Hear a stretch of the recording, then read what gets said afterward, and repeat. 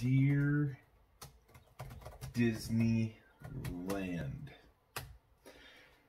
when I was 8 years old, my dad took me to Disneyland. I was very excited to ride Space Mountain, but when I rode it, I realized the ride was in the dark and it was very fast. I was not expecting the darkness or the speed, and it scared me. It wasn't until 11 years later, my friend took me to Disneyland for Nazarene night that you don't have anymore. And my friend Jerry had paid me $20 to ride it again. The ride is still dark, it is still fast, and it is still scary. The reason behind my letter is I want you to change it. I want you to make it not dark, not fast, and not so scary for young riders. I do not think that a ride of this caliber even belongs in an amusement park that is for families. If you ever want to see any more money from me, you will make these changes immediately. Sincerely, the Land of Land and Land.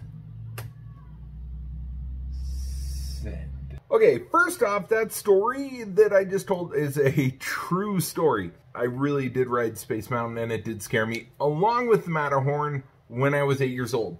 And it really did take, actually I think it was more like 10 years before I was paid to ride the ride again on Nazarene night by Jerry. Thank you, Jerry, for, or Jeremy. No, it was... Anyway, so probably never see the videos, so if I get it wrong, it's okay. And as far as you know, it's Jerry. Here's the problem that I have right now. Yesterday, I see on the news that people are once again at it to change rides at Disneyland. First, it started with the Crybabies at Pirates of the Caribbean. Okay, on the ride, if you're not aware, there was a part in there where they auditioned wenches or women, the pirates did, to the other pirates. They would sell them off.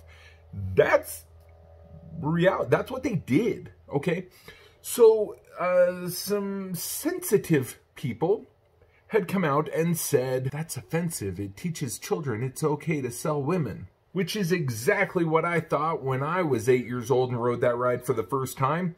In fact, after I got off the ride, I immediately grabbed a woman by the arm and said, who will give me $5 for this wench? Actually, it never happened, but I wonder if I really could have got $5 if I tried.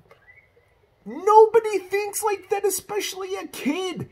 It's not real. It's a ride. And 99.99999, 100% of every single kid that watches that ride and that scene does not walk out of that thinking they're going to go and sell a woman.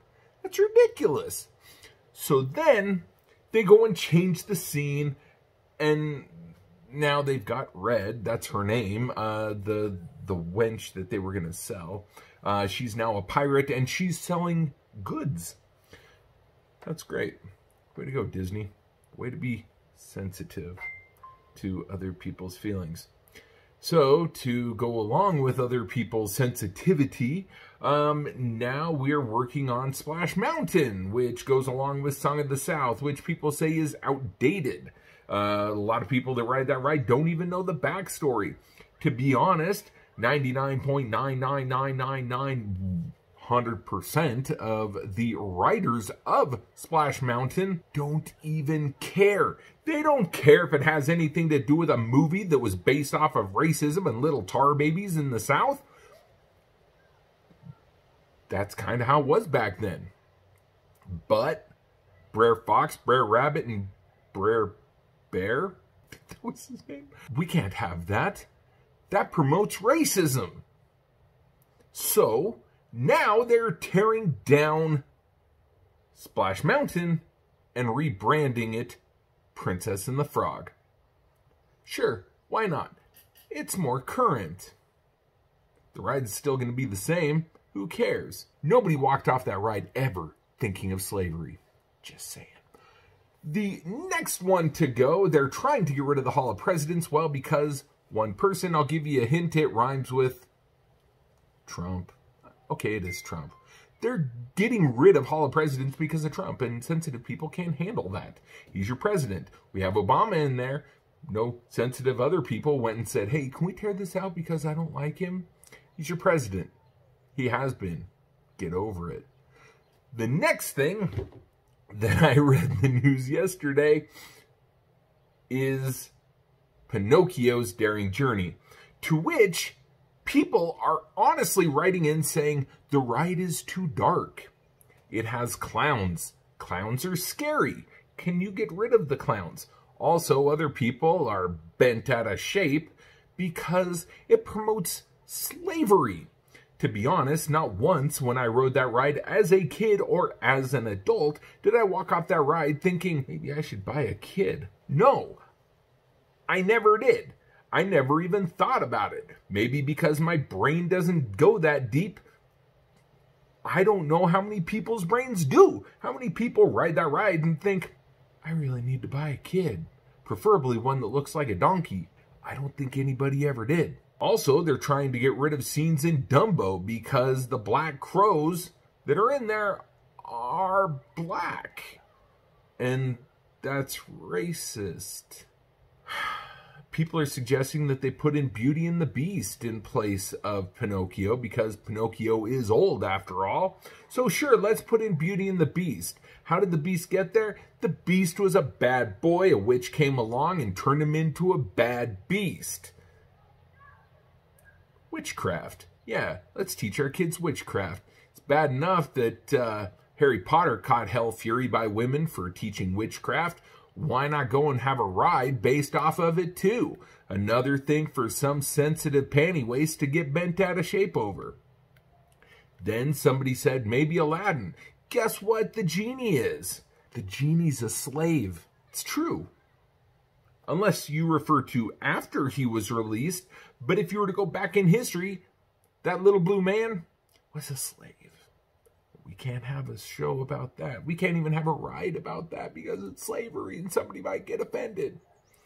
So my point is, where do we draw the line on reality and fantasy? Thing is, Disney, whether you consider him to be a racist or actually if he was a racist or not, let's just throw that out the window. When you watch those movies as a kid or as an adult, did you ever go and dig so deep into the movie that you walked out with a triggered finger immediately ready to go and write the producer of the movie or the cartoon and say, that was offensive? Unless you're a monster, the answer is probably no, you didn't. Why? Because you were entertained. You watch these things for entertainment. You watch it as a kid for entertainment. You watch it as a parent because your kids are entertained. Or if you're like me, you watch it because it's still entertaining. The fact is, it's fake. It's a cartoon. Or it's a movie with people that are based on non-actual people or events. Reality is, if you have a ride that is based off the movie that you watched as a kid and you didn't think anything of it, and now you're an adult and you ride that ride and you look at that and you go, I never thought that as a kid, but I think it now, so therefore we need to change it because I don't want a kid who won't ever think it. We need to change it so that kid will not turn into a racist or a slave owner or anything else, or auction off women. It's preposterous. It is absolutely preposterous that we go and change everything for everyone because, granted, as Walt Disney said, Disneyland will never be finished, probably because people will never be finished with their whining and crying over things that are going on in the world. Get over it, people. Leave Disneyland alone.